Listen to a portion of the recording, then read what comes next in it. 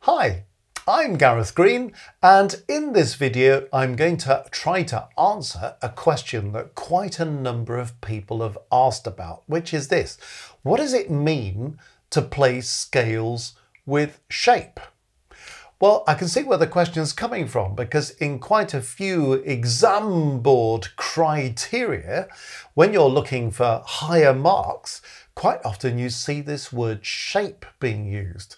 So a lot of people think, well, as long as I can play the notes and, get the right fingers down, surely that'll do. Yeah, to some extent. There's a bit more to playing scales than that. But specifically, what do we mean by this shape? Well, it's really the idea that we play our scales musically.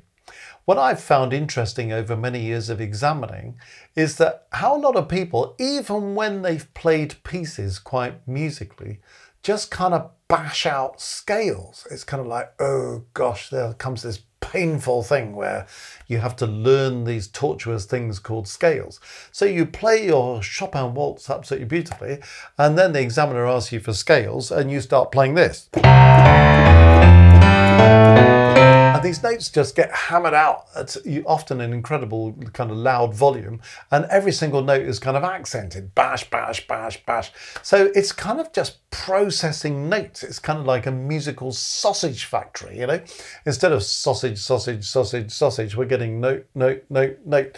And there's no real kind of musical engagement with it. So one of the challenges of playing with shape is actually asking you to say, well, if you're a musician, can you play your scales musically? And of course, your arpeggios and anything else you might be doing.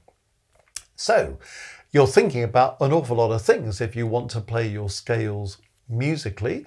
You're playing the right notes, of course, hopefully. You're using the right fingers if you're a keyboard player or a wind or a brass player.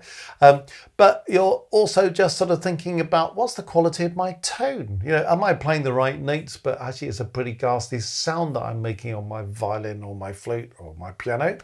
So am I making a nice sound? And what does that mean? Does that mean bashing out notes as loudly as possible? No. Does it mean I'm not quite sure what I'm doing, so I'll just play these notes really quietly and maybe nobody will notice? It doesn't really mean that either, does it? So, we perhaps have something in the middle that sounds confident but is not overcooked. And shape is really asking us to make some connection between these notes.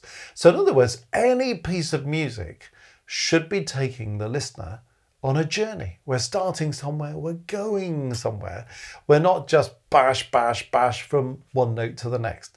So one very obvious way of injecting shape into your scales is to say, well, okay, I'll start at a relatively low volume and I'll do a crescendo up to the top, get gradually louder up to the top, and then a diminuendo as I come back down again. So gradually getting quieter as we come down. It's not the only way to shape your scales. I mean, you could do the reverse. You could start quite loudly, get quieter to the top, and then increase your volume as you come back to the bottom. I think these are all useful things to do when you're playing scales anyway. You can use scales and arpeggios to practice delivering what we call a graded crescendo or a graded diminuendo. We'll come back to that in a moment. But this at least is a plan to give you some shape. You could have something more intricate. You could have a sort of rise and fall running all the way through your scale, going up and then coming down again. I mean, there are different ways in which you can do it.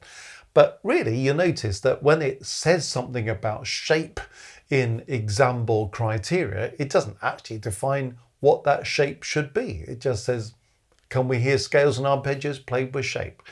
But the most obvious thing is a crescendo going up and a diminuendo coming down. Okay, now some people try to do this, but what happens is that they deliver the crescendo in the first handful of notes, and then there's nowhere left to go. And then when they turn around at the top, they deliver a diminuendo in the first few notes, and then there's nowhere left to go. So you end up with something that maybe sounds like this.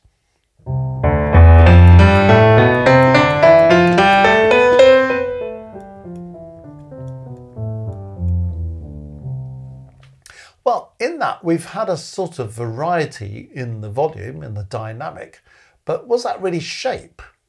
because the crescendo kind of went whoosh and then got stuck.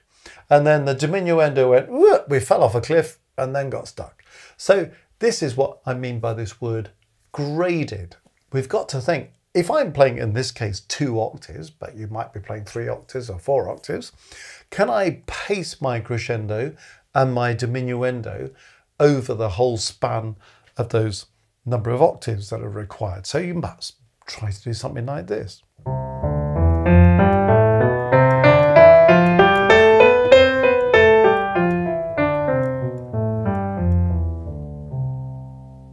So do you see, it's much more kind of graded. We're gradually delivering a crescendo, gradually delivering a diminuendo.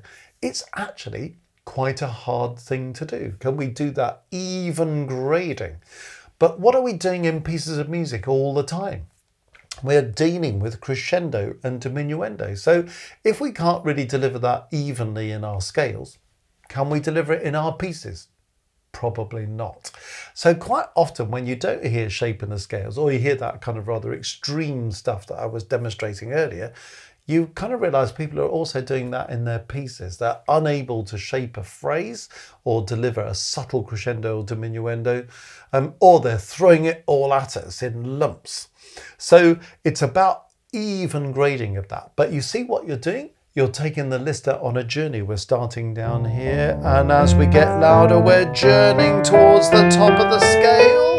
And as we're gradually getting quieter, we're journeying back towards the bottom. And all the time we're thinking about all those other things, trying to play the right notes, use the right fingers.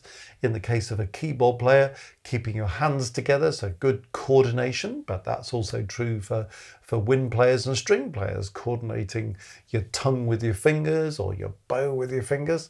So all those things are important. Even rhythm. You know, if you start concentrating on shape, do you find the coordination starts to slip off, or do you find the rhythm gets a bit uneven? We've got to keep all those things in place as well.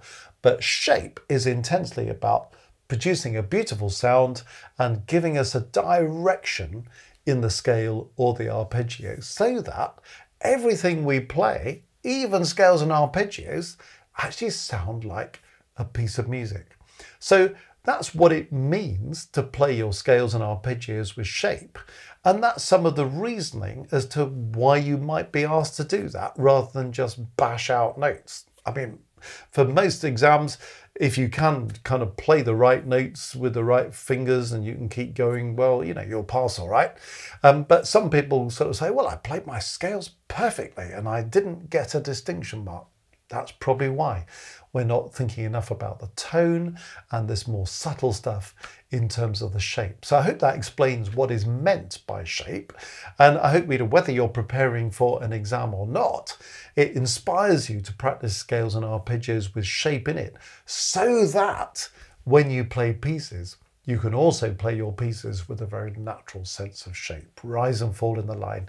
That's one of the things that makes a performance really engaging. Well, if you've found this video helpful, you might want to go to the Music Matters website, www.mmcourses.co.uk. We're really focused on helping people to develop their skills as all-round musicians. So on the website, you'll find a huge number of resources.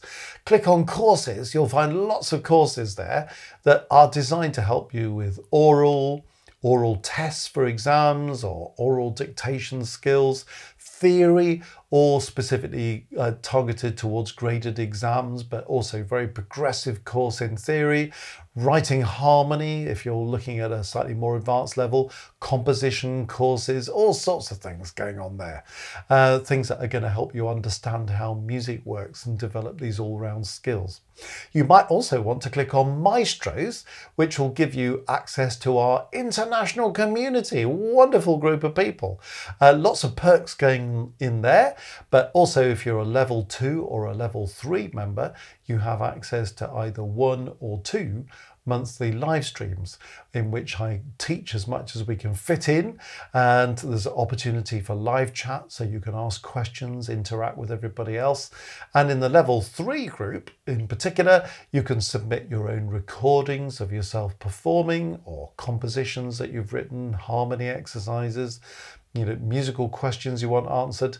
So a lot there that might well be of interest to you. So have a look, see what you can find that would help you on your own musical journey.